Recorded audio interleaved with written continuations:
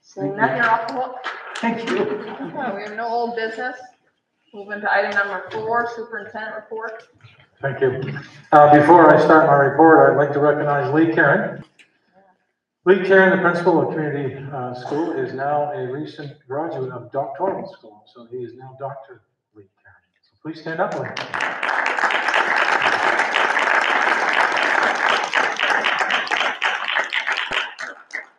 Thanks, Mr. Doak. I appreciate the recognition and the board. My dissertation is on chronic absenteeism in rural northern Maine, and at some point I'd like to present my findings to you. Very interesting, and you know, it's when you look at it, it just kind of hits you in the face how there's lots of things we can do as a school, as a district, as a community to make some improvements and hopefully get kids to school more consistently. Yes, congratulations, Dr. Karen. Thank you. And congratulations on your successful defense of your dissertation. We would appreciate it, as a matter of fact. Certainly relevant, so absolutely, we'll make sure we plug that in. Okay, so in my report, I think it's, when we talk about pandemic preparedness, we've gone through a long 2 years of working through the uncharted waters, I call it, of the pandemic. As much as people have been patient with us, I appreciate that, because we've all gone through things that we're not used to dealing with on a daily basis. But we've come to that point where I think the mask can be removed or be optional, and I think the governor of Maine has come out today at 1 o'clock, public announcement and address that she made.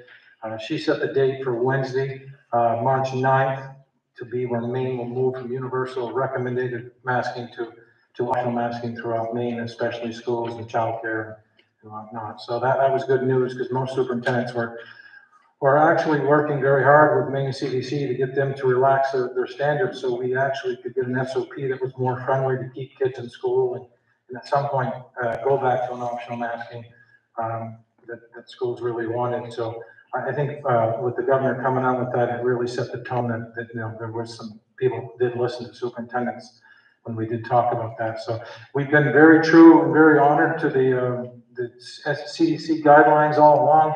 That was what was in our meeting, of course, when we held a meeting yesterday with Worcester County superintendents. It seems a little fuzzy right now that we're, you know, with the US CDC guidelines making the orange, yellow, and green, and Worcester County's looking at a red model, an orange model.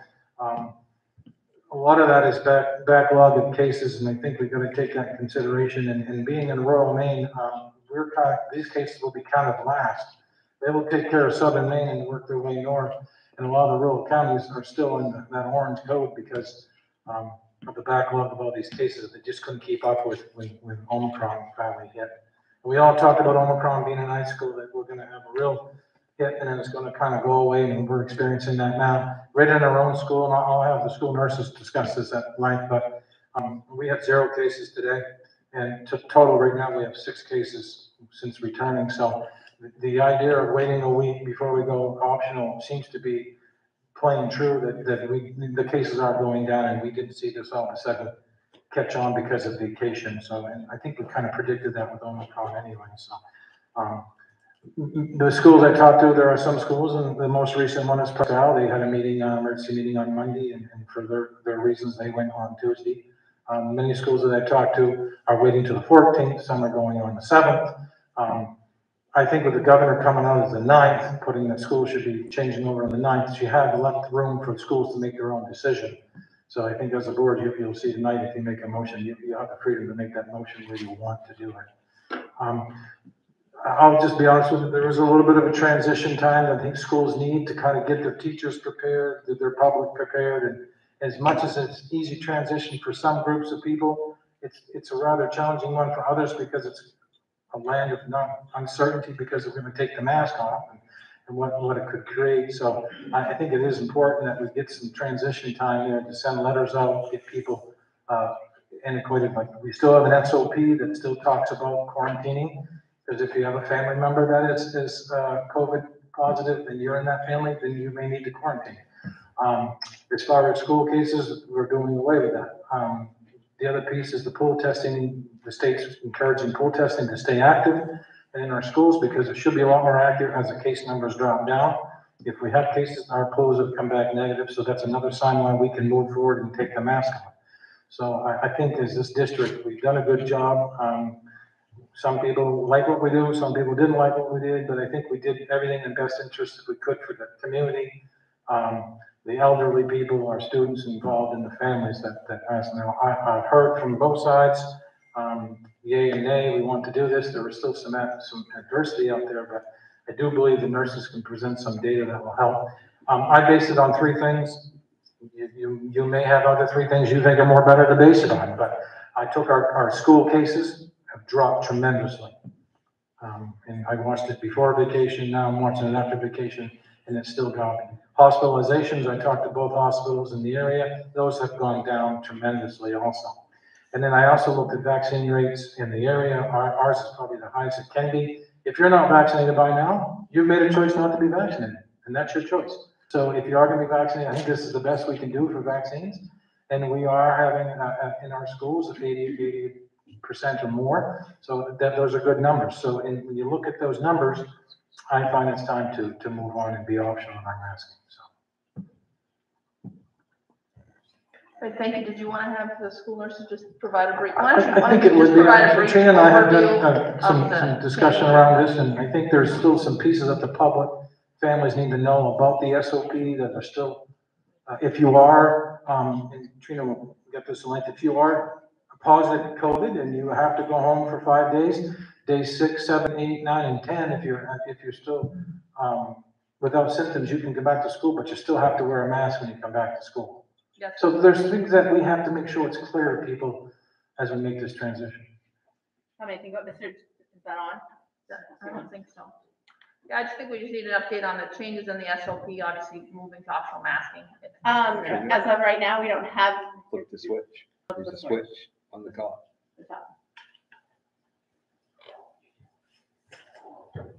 that better? No. Can you help her, James? Yeah, James, help me, James. I'm already having YouTube going on. Okay, here we go. As for the SOP, I just had a school nurse meeting this afternoon with Emily Poland, our school nurse consultant for the state. There is not an updated SOP and probably won't be until sometime next week. So what we have for right now is what we have to go by. The things that we did talk about today, as Mr. Doak said, with the cases we've had now, if you're positive on days 6, 7, 8, 9, 10, you do have to wear your mask in school. The other things that we're talking about today, where we're not currently contact tracing in schools, if we know about a case, so say a parent calls us and says, I'm positive, my child is not vaccinated, that child is going to have to quarantine. They're going to have to stay home. We're going to kind of have to go back to some of the guidelines that we had before. So if the student is not able to isolate from the parent, then the parent is going to have to do their isolation for 5 days. The student will start their 5 days after that. So they might be out for 10 days. If there's multiple family members, so a mom gets it, she does her 5 days, dad gets it on day 6 of mom. So the kids are with mom's 5 days, they're with dad's 5 days, and then they do their 5 days. So we might be looking at an unvaccinated child who would need to quarantine for 15 days. It's going to be on a case-by-case basis. We know that. Again, if they're vaccinated, they would be allowed to come to school. If they're not vaccinated, they're not. These are only cases that we know about. When we're not contact tracing, if we have a student in 3rd grade that we know is positive, we're not looking at the students in that classroom to say who needs to quarantine and who doesn't need to quarantine. That's optional right now in the SOP. Again, they could not give us any real concrete guidance today and just said that look for changes in the next week or so. So we don't really know that. If you might have a staff member who is not vaccinated, but their child goes to school and their child becomes positive, they're not able to isolate, that staff member would need to quarantine. So again, I think it's going to be a case by case, where we do still have pool testing if the students are actively involved in pool testing, and they are exposed to somebody at home. I believe they're still going to need to quarantine, correct? No, if they're pool testing, they're not. For pool testing. But where that kind of gets a little tricky is if they're not actively involved in pool testing. So they're a new student that's signing up for pool testing. They've not been tested. and they might have an exposure on Sunday, but they signed up and they're gonna start pool testing this week. If they have not actively been involved with it, that doesn't count. They're still gonna have to quarantine. So they have to have been in it. We've had some students that have, decided to opt out of pool testing. They're not like taken out of it, but they have not been tested. So they can opt back in, but they're still gonna have to have that week of testing, correct? In order for that to count. So it's kind of just a few little things we're gonna have to, And you anticipate SOP changes anyway, so.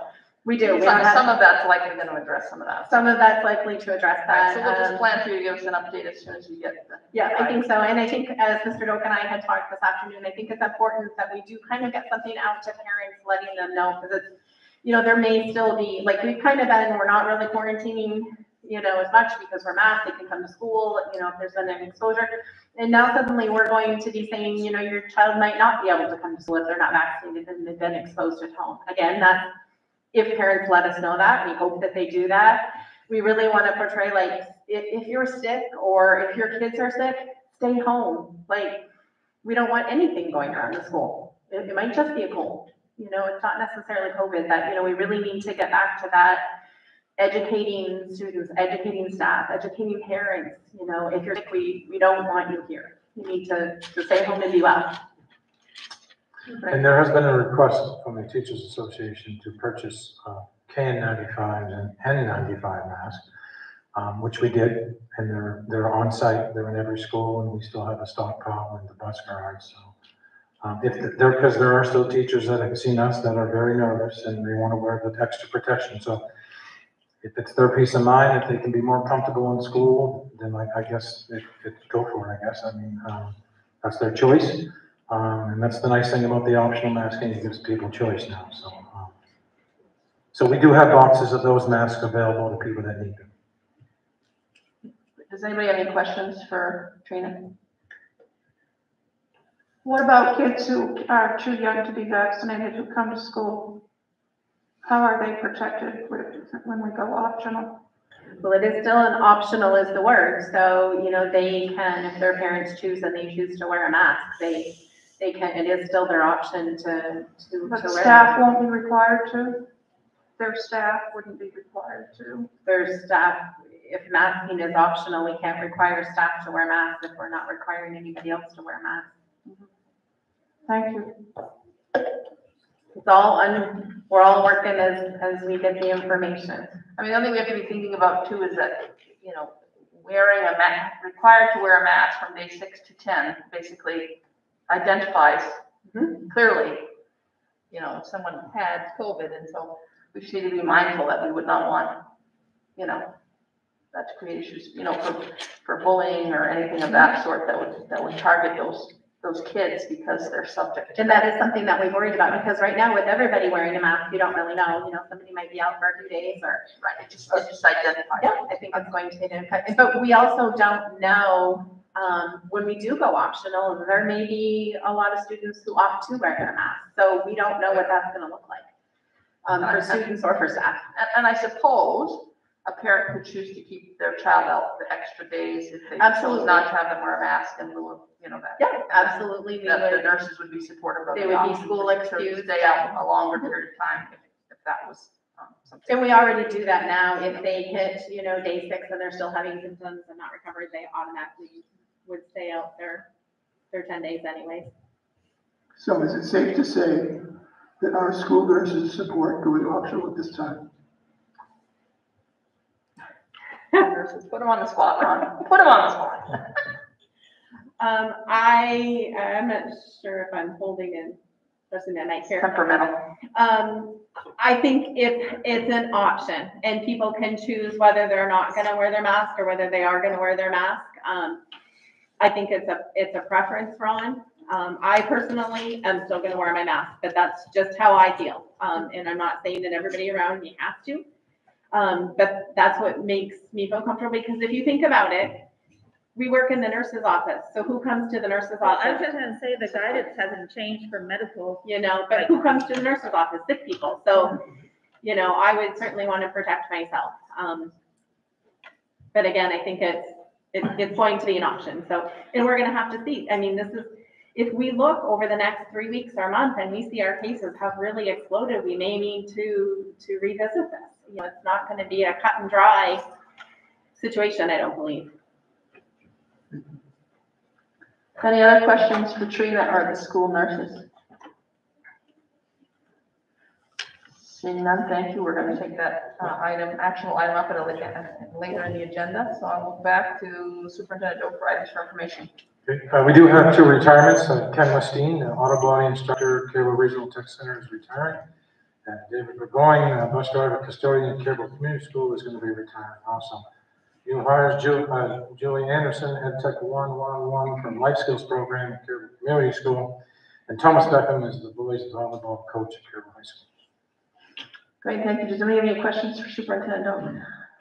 Seeing none, we'll move into item 6, public comment. I believe Lori is going to read a public comment received, and then I have 2 additional individuals I will call up.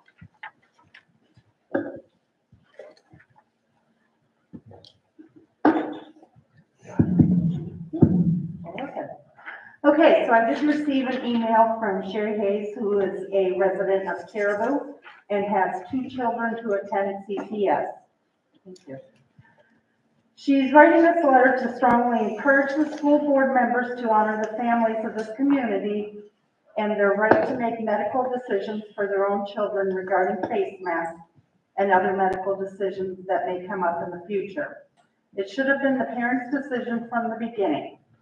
You use the excuse of making decisions for the students' well-being and safety, but blatantly ignore the issues at hand, which would include the impact of these,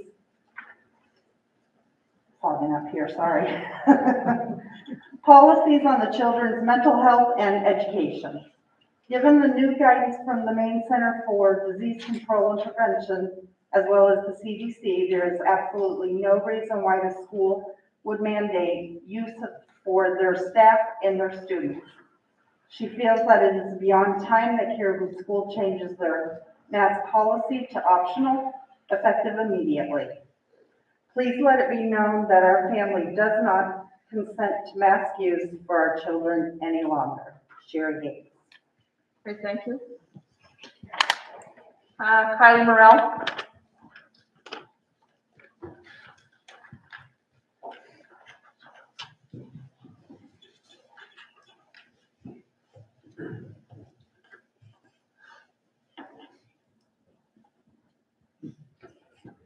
Just check to see this is on. So my name is Kylie Morrell. I have 2 children in the school system at CCS.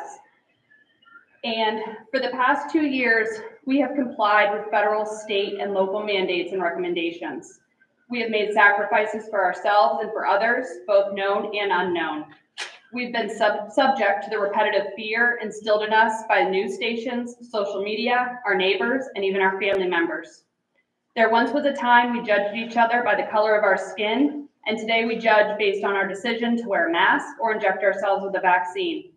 We, without even realizing it, froze our critical thinking capabilities and our ability to question the science that didn't make sense, but was rationalized by fear and by making us believe we were doing the right thing. But what exactly is the right thing? And what exactly is the greater good?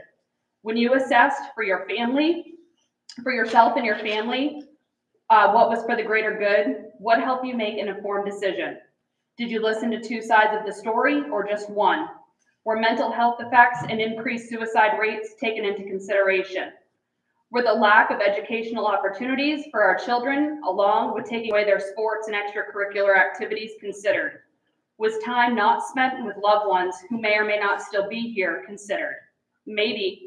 I expect the answer to change with every person and their individual experiences. What I don't understand is if this matter was so detrimental to my health and my safety and my children's health and safety, why the constant reminders? Why the constant incentives? And why the consequence of punishment for those who believe differently for one reason or another? Not once was exercise and a healthy lifestyle ever promoted. It was all about masks and the quick fix. I do not need someone to get on the television every day to remind me to wear a mask for mine and my children's safety. I do not need SOP guidelines to tell me how my child can remain safe. Let's use some common sense. I do not need emails or calls from school administrators telling me my son isn't wearing his mask properly. I know he doesn't wear his mask properly. He has asthma and reasons not once addressed this entire time that masks have been required. We've been crossing over into dangerous territory where individuals' health risks and disabilities were not taken into consideration when designing the one-size-fits-all mask mandate. I want to cry every day I drop my children off at school because I know I'm not doing what's in their best interest, and neither are you. This past year, my son has been bullied by both peers and his teachers. There was one situation where a teacher physically pulled him aside, then yelled at him to pull up his mask. He was punished with in-house suspension, and the teacher suffered no such consequences. My children walk by classrooms and the teachers' lounge every day and see teachers without their masks on. Teachers stand in front of their classrooms without masks while yelling at the children to pull theirs up. Teachers have not suffered the same consequences or been subject to the same rules as our children this entire time. I know teachers are getting tired, but they have abused our children with their words and their actions for the past 2 years. And I'm not talking about all teachers, but I am talking about some teachers.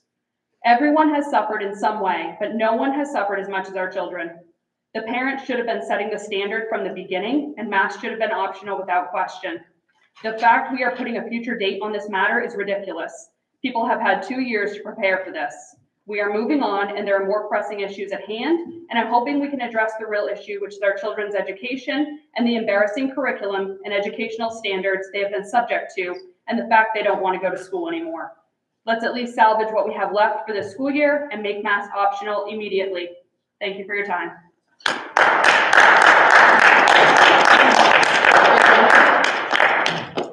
And now Abel Hayes. Hey, James.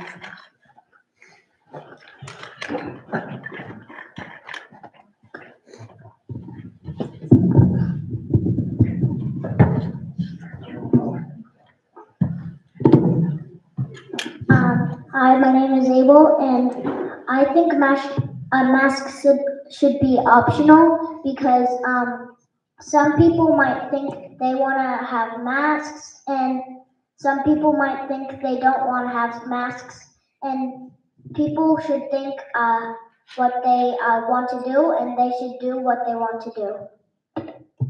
Great, thank you, Abel. You did a great job. You appreciate you coming today.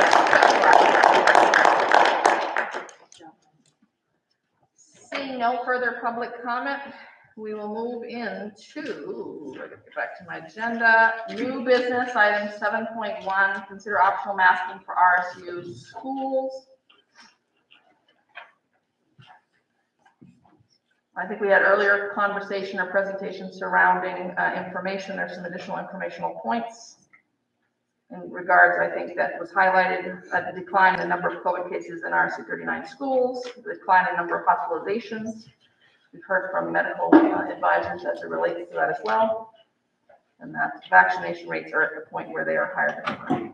Those are some of the comments. Does anybody have any questions? Do we still have the current recommendation between authors? Okay. Current recommendation between authors? Yes, I believe so. Yes, we do. I did talk to one today. Okay.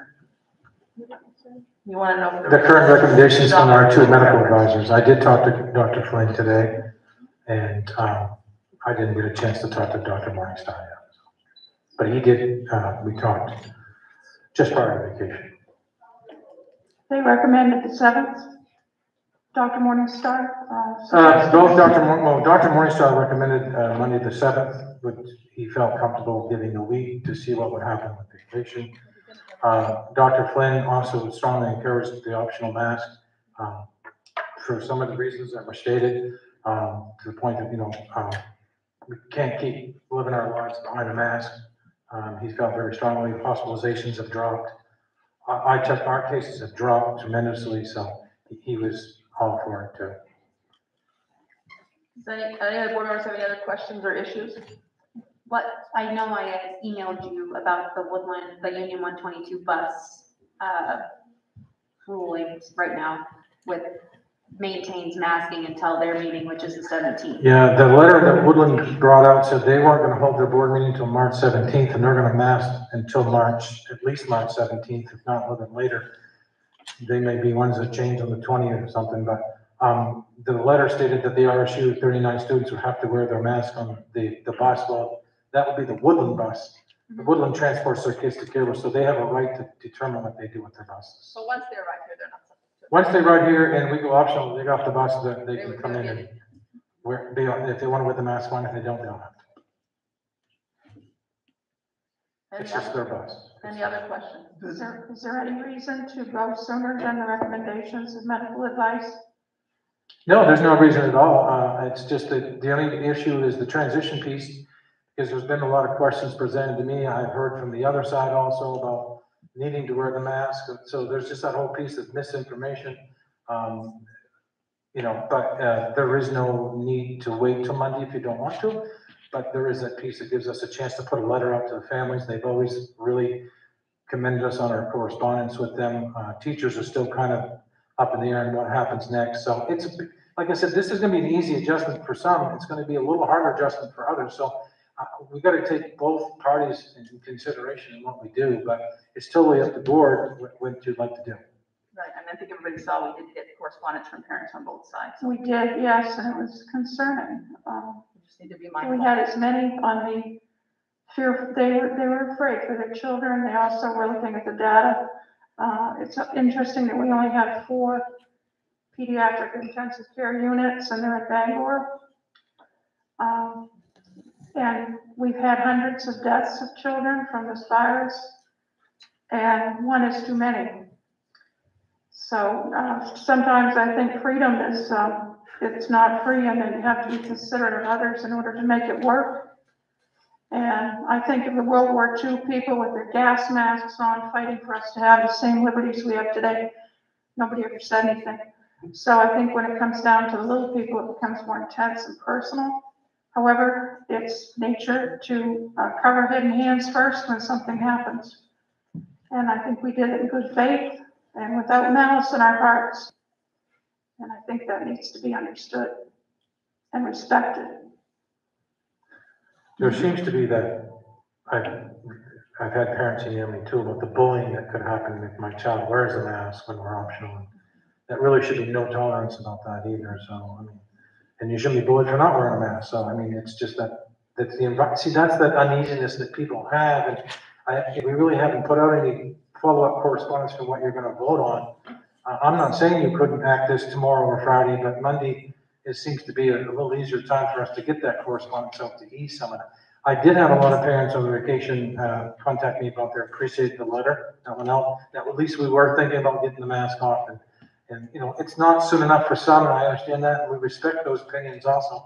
But there's still that transition piece. But I'm here to tell you that it's time to go optional for sure. And if you feel it should be tomorrow or Monday, I'll honor that, and I'll do what I can either way. But there's no reason the mask shouldn't come off at some point, because our cases are. When do we ever put it back on? I hope we never have to go universal mask again. I think most main superintendents will tell you that. But if we get to an outbreak status under main requirement, I think that's something we're going to pay attention to, and it may have to come back. But Yeah, I hope never has to. SOP says that's all. We don't know. Based on the nurses, the school nurses overview, just the details that she added in 2 or 3 minutes. Probably families need a few days to get some information and understand that this isn't the end of COVID. There are going to be other things that are going to be happening. We're going to be monitoring the situation very carefully. But one thing that you need to remember too is the USCC has done about face, and it's no longer about the transmission pieces. It's all about hospitalizations, and that's what they're going on now for their color schemes, and which is why the backlog and the county's always coming to us. So I think that's an issue there. So I'll make it work either way. I do think Ron's correct. There are parents that have already called with questions around, do we have to wear a mask if we're positive and return to school? Yes, you do. I mean, we have to put that out there. It's totally up to you, but, It seems like we've been receiving information at warp speed from all of these sources that we look to, whether it's the CDC or the national, the governor. I mean, we're getting things by the minute, by the hour. It seems as if we might need to do that same thing. The 7th seems like a good time for us, but is it a good time for everybody? I have Lindsay with a hand up. Yes, no, it's okay. I think I'm gonna piggyback on what Jan was talking about when we were talking about the remote learning academy for those students who are under the 7th grade and have fear of coming back optional masking, and their kids could thrive in a remote learning situation. We have nothing to offer them right now. So they're thrust into a situation that may be harmful for that child, and we don't have anything to offer yet. And so when we talked way back last year, that we thought that the remote learning academy could benefit all age levels. Some, not the really young children. We've talked about how they do need to be in school, but I'm worried about that age group under 7th grade going optional.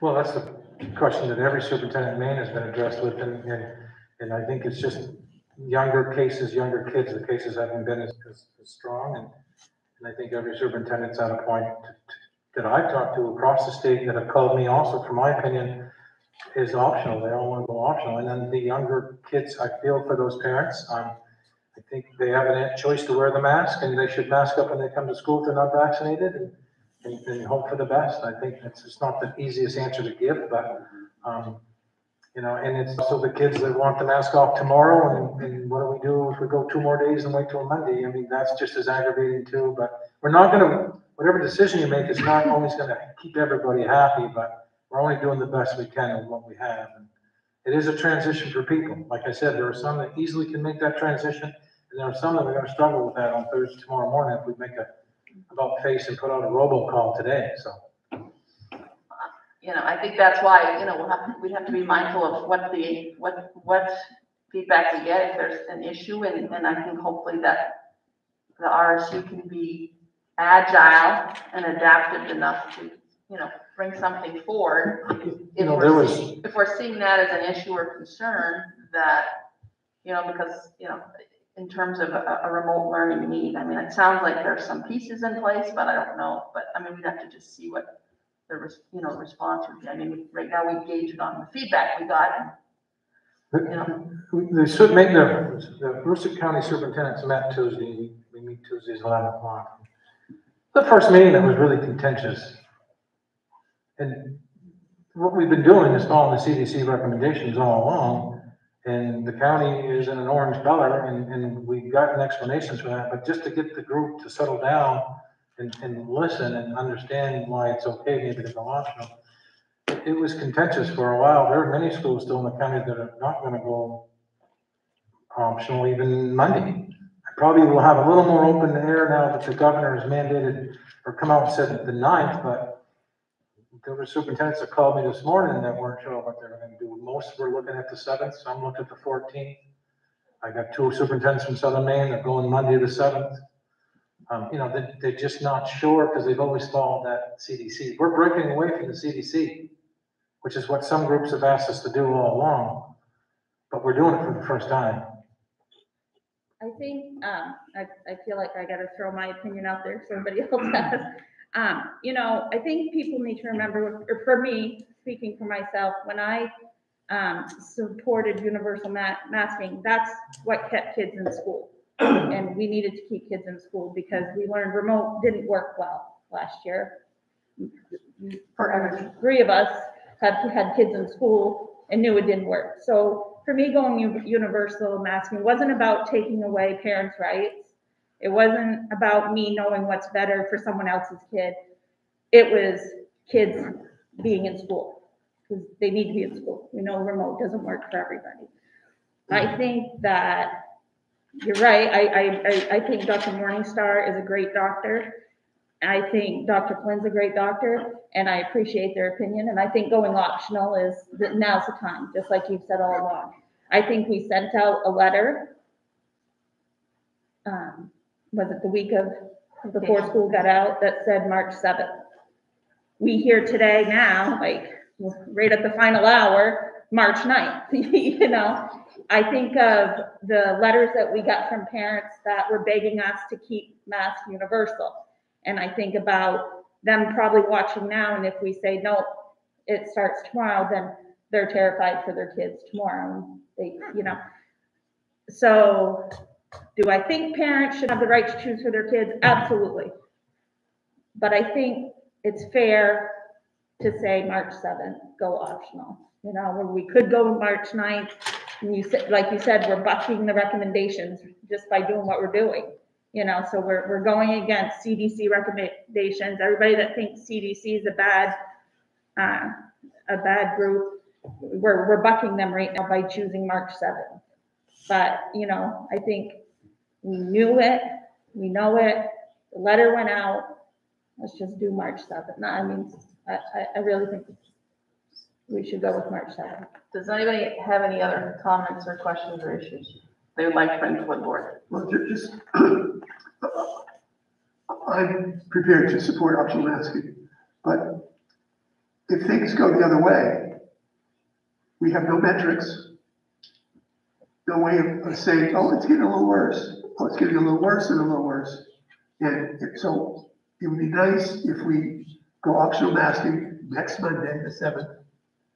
If we ask the superintendent or the school nurses to drop some metrics so that we had a sense of where we could be if there's another variant, or if we have a surge or something happens that we don't anticipate, so that we don't have to wait and wonder and we move into a gray area. So we have a cutoff, we have a sense of where we're going to be worried again.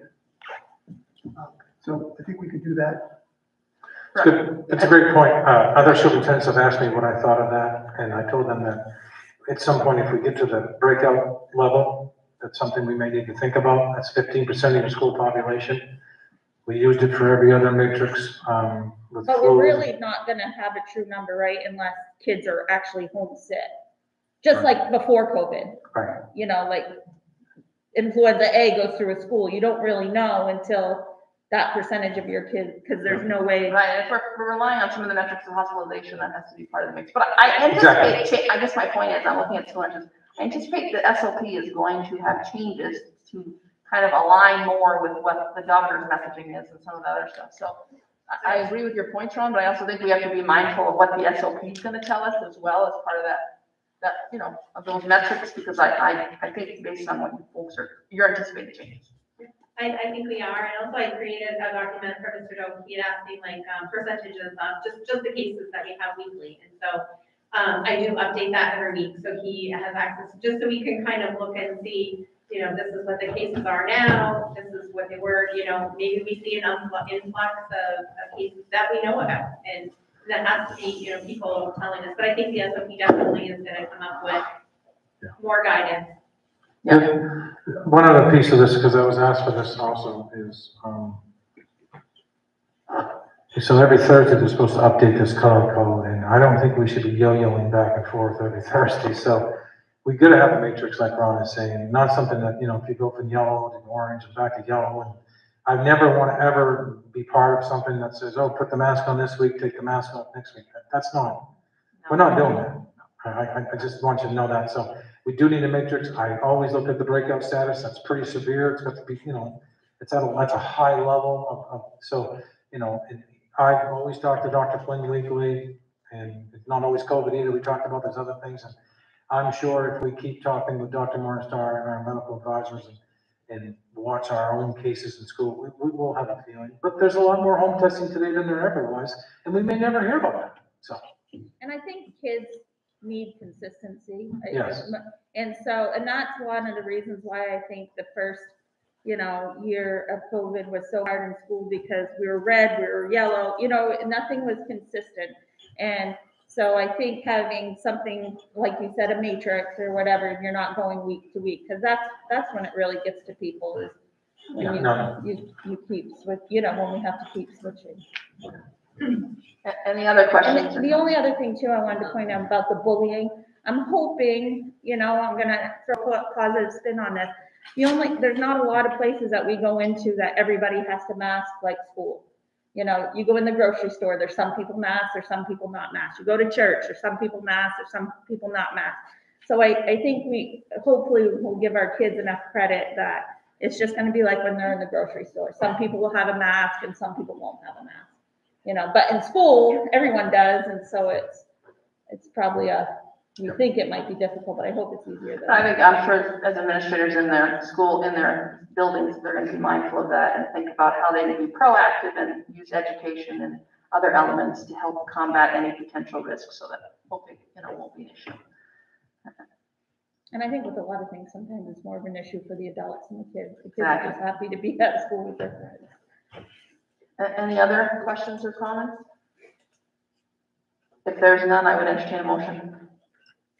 I move we go optional masking on March 7th, as noted in the letter that was sent out the week before school vacation. We have a motion. Is there a second? Second. We have a second from Bethany. Any further discussion? All in favor? Motion carries. Thank you. We'll move into item 7.1A, calendar update. Yes, so I'm sorry, but I totally forgot to put this on, and I know I discussed it in an information email.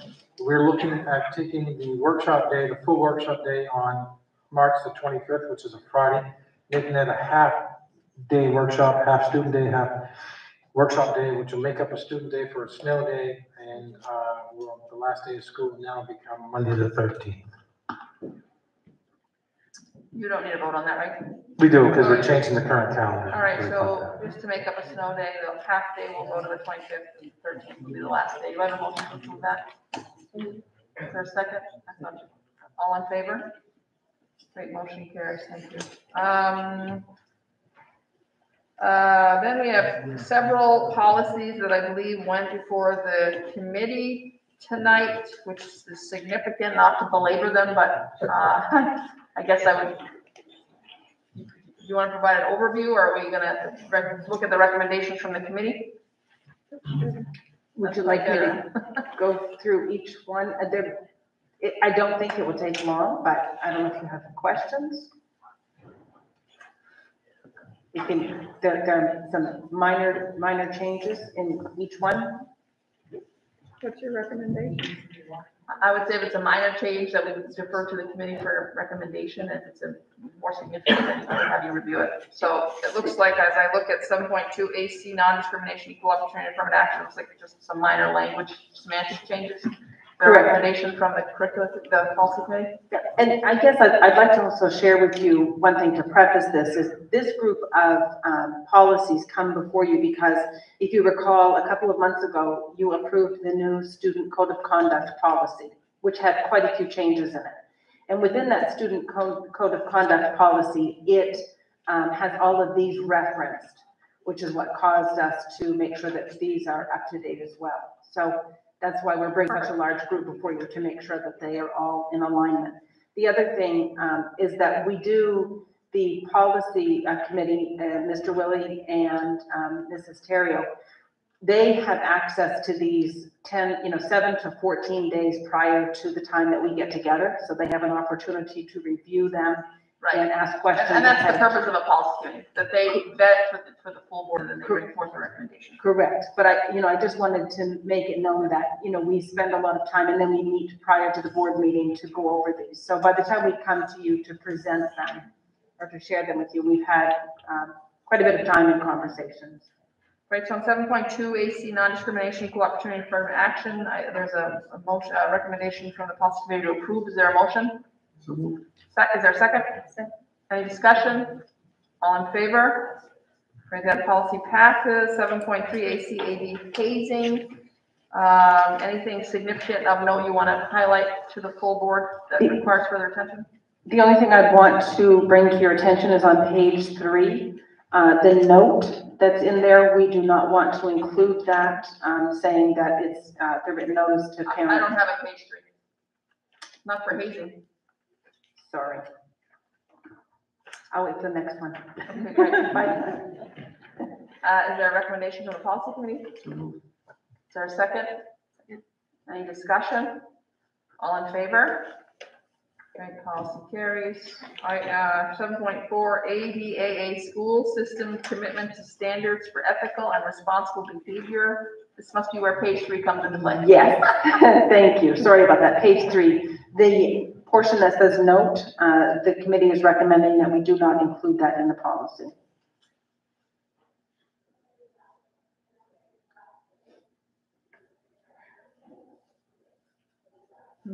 Yeah, I can see why. All right, with that in mind, I take it the recommendation is to approve it without that notation. Is there a motion? Sounds like we had a motion. Is there a second? Second. Any discussion? All in favor? Great, that policy carries. Item 7.5 is ADC, tobacco use and possession. Looks like there's a bit more entailing here in terms of some of the changes. We suggest it as the changes that are shared with you. It just looks more in depth and detail, right? I think it's because they added the vaping. Vaping, that's what I'm saying, yeah. Yeah. All right, is there a motion? There's a second. Second. All in favor? Okay, thank you. 7.6, consider update to policy EBCC bomb threats. The recommendation you'll notice on page 1, there is a highlighted section that is not included in the MSNA version or the recommendation, but it is in our current one, and the recommendation is that we keep that in the policy. It looks a little bit more clear in terms of lending clarity to the policy. Is that what the committee felt? Correct. Great, is there a motion? So moved. There's a second. All in favor? Okay, thank you, motion carries. Item 7.7, IHBAC child find. Yep, we would like to present it as it is with no other suggested changes. Is there a motion? So moved. Is there a second? All in favor? Okay, thank you, motion carries. 7.8, consider update to policy IJNDB, student computer and internet use. This looks a bit more entailing. It is, once again, it's a lot of updating verbiage because of how devices and technology has changed. It's just more semantics and bringing it current. Correct. And these policies were also reviewed by our technology director prior to us bringing them before the committee. The recommendation on page 1, where there is the third paragraph from the bottom, where the or may be applied to the appeal to the superintendent, we recommended that not be in there because we feel that that's something that the building administrator should be able to deal with and shouldn't have to go to the superintendent. So we're recommending approval minus that clause. And also page 2, there's a place that says or students or parents, and we recommend that and parents be taken out, that we focus on educating the students. Parents, with those only 2. With those changes noted, is there a motion? Is there a second? Second. All in favor? Thank you, motion carries. And then I think we have one more. Oh, we have a lot more than that. Consider IJNDB-R, student computer and internet use rule. I assume it's similar changes as the other one. Page 3, yes, where it says note, we recommended that be removed, or I should say not included. Yeah, okay. Remove that. Anything else?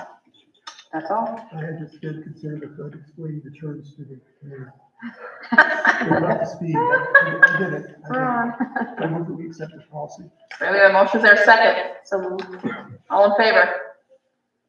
Great, thank you. Let me flip my page here. 7.10, JICIA, weapons, violence, and school safety. We recommend it as is. Is there a motion? Is there a second? All in favor? Great, the motion carries, thank you. 7.11, consider update to policy JICK, bullying. On page 4, we'd like to keep it at 14 calendar days. It states that it leaves an option to change it, but we want to stay with the 14. Great, is there a motion to accept it with that change noted? So moved. There's second. Second. Any discussion? All in favor? Great, motion carries. 7.12, JK, student discipline. Just like to remind us that we're following the addition of this in regards to the students in grade 5 or below and how the consequences are changed, and that's due to LD 474. Just a reminder. Any questions? Is there a motion? I'll move here on that. Yeah, a motion from Bethany, is there a second? All in favor? Great, thank you. JKD, suspension of students. Once again, that addition is in being in compliance with the new law about students at that age. Great, is there a motion? So moved. Second? All in favor? Great, thank you. And then last but not least, expulsion of students, JKE. Same thing, that change is due to the new law. Any comments from the committee? Is there a motion then? So moved. There's a second? All in favor? Great, that carries, thank you very much. These are all final read, yeah. I should have said that, let's do them final read. I don't think we want to review them again. Sure. Do the teachers get notified of the student discipline changes? Yes, they are already aware. As far as the, talking about students in grades 5 and below, is that what you're referring to? Yeah, the recess thing. Yeah, that's something that we've been talking about as an administrative team since early on in the year and It's aware not a tool. these changes. It's, but the thing, you can still have students stay in for recess if you're going to work with them about how to make better choices in their behaviors. It just can't be used as a punishment where have them sit at the desk with their head down, I think. It needs to be a conversation and some reteaching. No nose to the wall? Pardon me? No. I said no nose to the wall. No. That's all evolution. Thank you. All right, moving into item A, assistant superintendent report. I'm all set for tonight. Oh, you are? Yes. Oh, okay. So we'll table item 8. Oh, the pre-K expansion grant. Sorry. Do a brief update on Yeah, that. I was talking about the learning loss. Oh, sorry. Nope, that's okay. The pre-K expansion grant, so we came to you, I believe, a couple of board meetings ago, talked about we had applied for and received a pre-K expansion grant award. We were going to be collaborating even more so with ACAP. When the grant was submitted, the numbers were not factual, as we didn't have some of them. So once we got the actual factual numbers of what we would be having to put in from the RSU39 portion of the grant, and then ACAP would put in a portion, it was much, much larger, our contribution would be. And the grant, instead of getting, $123,000, we were going to be getting more like $22,000, which was a significant difference. So in speaking with even the people at ACAP that we've been collaborating with, we really didn't feel that this grant was worth continuing to pursue, considering the fact that, the money was lesser and it was a much larger portion than each of our institutions would have to put in. We do feel that we could still do a lot of collaboration with our teachers and our staff together, and we can continue to improve communication, and that doesn't have to be all of that funding. So we have decided to withdraw our application and not pursue that. Are there any questions for Assistant Superintendent Call? Great, thank you for the update. Certainly, obviously changes things make sense. Item number 9, other matters. There's some committee meetings that will need to be scheduled going forward, a workshop for the results of a parent survey, finance, facilities, and negotiations. I assume we'll get some dates kind of. Yeah, Lori, I just wanted to make you aware, I'm pretty much finished for the negotiation piece. I've got a few more things I just may add. We'll get a copy to you and Ron, Jan, and we can meet. Talk about it. I have not heard from them about negotiating, so we still have time. Facilities, like every year, we got improvements to make, grounds, buildings, so we need to meet, finance. We now have a budget that's somewhat together. Still a lot of work ahead of us, and of course, as part of my evaluation, I want to keep you abreast of these, re-engage with our schools movement. So we did get our parent survey back, and pretty good information. So I'll have Lori send something out and we'll Yeah, go get from some there. dates flowing, see what we have available, that would be great. Do you have any questions on that? Anything? No? How about the next meeting? Next meeting, is a double month. We're gonna have a lot of meetings Monday, March and everything else, but, the next time would be the 16th or the 23rd, whatever works better. Either one. Which day? The 16th or 23rd is the, I cannot do the 23rd. okay, so 16th. You're happy to meet without me. Then.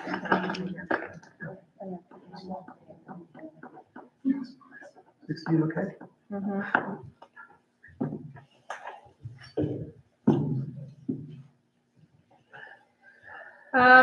Lindsay, anything to bring before the board under other matters? No. Jan? I do. So, it's good things. Last Friday, I went and met with Jen Petra, about the whole power hour. She had sent us all an email and I responded and, like, it is amazing. I had seen, I don't know why I was in there. I was in there for something. It was one of the first weeks and there was like a few, different sessions. And now, like, if you walk down the hall, they're all listed. There's a lot of sessions. And it sounds like the numbers keep rising. She's got like amazing ideas. And one of the things I asked her, I'm like, so is there anything that the board could help you with? And one of the ideas, and April, I think, knows more about this, like, because we were just talking, was there used to be Project Explore in Presque Isle. It's been gone for a while now. That's why I remember that. And she kind of has this idea to kind of like carry on power hour into like the week that school ends, or for like a week. And then I guess a lot of the other summer programs start, like Tiger basketball camp and this and that. The problem being is our last day is on that Monday. And so I said, well, I'll see. So because I know the calendar falls under our thing. So I didn't know, like, if there was a way that, like, we could help that program out a little bit. If kids are going to participate in that week, maybe it could still count as school attendance for that day I don't know, but like, I think it would be great. Cause she also said, like, maybe we just do it for Caribou kids this year and open it up to other schools in the future. And I think that's great, Yeah. Lee, we kind of discussed that, and I thought with ending on Monday, we're gonna be okay. Yeah, so as long as we don't have another snow day, Right. we're good to go right now. So if I call another snow day, then it does bump into what she Right, wants, and but that might have been what she was saying. if kids take part in that program, and we've let kids, go hiking in Mount Todd and when it's kind of a school day, we'll They work with could that. start that. Oh, yeah. So if we do get another snow day, which I would hope we're done with snow. Sure, we're Wouldn't not. that be a blessing? Maybe like we could keep that in mind, or Yeah. be creative so that, because I think that program, like, That's a good is idea. great. There's a lot of, she's like full of energy. I would recommend, if anybody's curious about it, to talk to her. But, that was the other thing is, no offense to like Mr. Pearl and like Mrs. Dion, but when I think about middle school, I think about home ec. Those were like the funnest classes I took, and we always talk about, we wish we still had home ec to be offered. And with this, there's sewing, there's Good, cooking, yeah. they're almost able to offer like some home ec type things in this power hour. Yeah. And so I'm like Sounds so like it's excited, because that's morphing what and I evolving. envisioned with the new school, was having this hour after school that kind of might help parents. Yep. I'd like to see it open towards, like, for the younger kids too, but like she said, a lot of it is like, the kids have to get from the cafeteria to their session on their own, and if the smaller the kids, you can't just send them down there. Right. So it'd be neat eventually if we could get, pre-K through 12, but it was really good and exciting, and I was excited after I talked to her. Glad you could meet with her. That's great. Anything, Bethany? Ron? Just want to say that we think things are hard here in Kiev, Ukraine. Kids are still going to school. And the Russians are on the way. Their kids are still in school. What's that? And in Ukraine. We're gonna be okay. Terrible. Seeing nothing further to bring before the board, I would entertain a motion to adjourn. Is there a second? All in favor? Stand adjourned, have a good evening.